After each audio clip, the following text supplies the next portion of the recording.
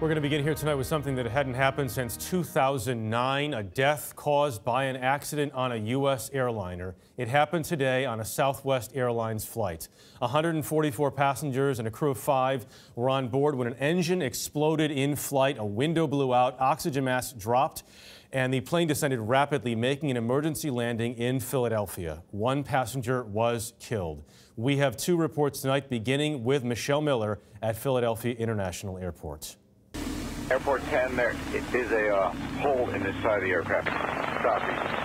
There's a hole inside the aircraft. The message to air traffic control was dire. Yes, sir. I believe captain's side is where we had the damage, and that's the engine that went out. Nearly 40 minutes into Southwest Flight 1380 from New York City to Dallas, the 18-year-old jet was flying at 32,000 feet when passengers say they heard a loud boom.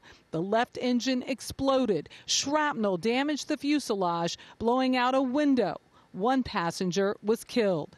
Dallas resident Matt Tranchon said he started to say goodbye to his family. My wife is in her 3rd trimester with our first child. So I spent a lot of my time trying to articulate what I wanted my final words to be to my unborn child, to my wife, to my parents. Passenger Marty Martinez was one of the 144 passengers on board. We spoke to Martinez by phone. It felt like it was free falling, going all the way, going down.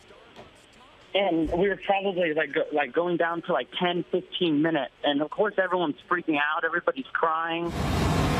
Martinez said the plane immediately lost cabin pressure and the oxygen mask dropped from the ceiling. He said several passengers desperately tried to plug the hole in the window caused by the shrapnel with jackets. After an emergency landing at Philadelphia's airport, passengers got a good look at the engine damage. Southwest Airlines chairman Gary Kelly. This is a sad day, and our hearts go out to the family and the loved ones of the deceased customer. And again, Michelle remains at the airport where this happened. Michelle, what do we know about the other passengers involved? We know that 7 people were treated and released here at the airport. They are fine. We should note that that is Southwest Airlines Flight 1380. The plane actually being moved from the tarmac as we speak, part of the NTSB investigation. Now flights are taking off again here. There was a ground stop or a ground hold for at least 3 hours after one runway was shut down, Jeff. All right, Michelle Miller, thank you.